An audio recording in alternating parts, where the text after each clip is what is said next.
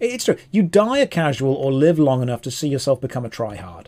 And one of my focuses in life is to always be a casual. In fact, if I ever did that traditional YouTuber thing of making a clothing line, I'd have to call it hardcore casual. I mean, someone even tweeted out recently, how do you play every MMO? And I responded, easily. I'm shit at all of them. And they're like, but I thought you were really good. I'm like, oh no. I'm experienced in the genre. I'm bad at the games.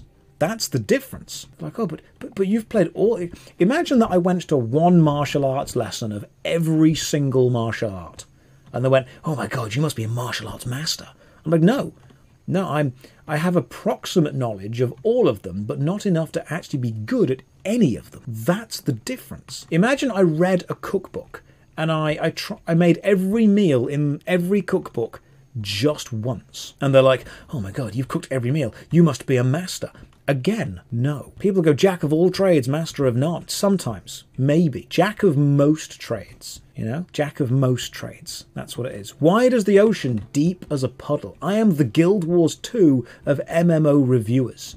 I'm pretty good at everything, but I'm not necessarily world class at anything. Apart from mounts. And that wasn't a reference to me and mounting. That was the fact that Guild Wars 2 does mounts very well, and I wanted to praise Guild Wars 2 for what it does. Let's just play Skyrim.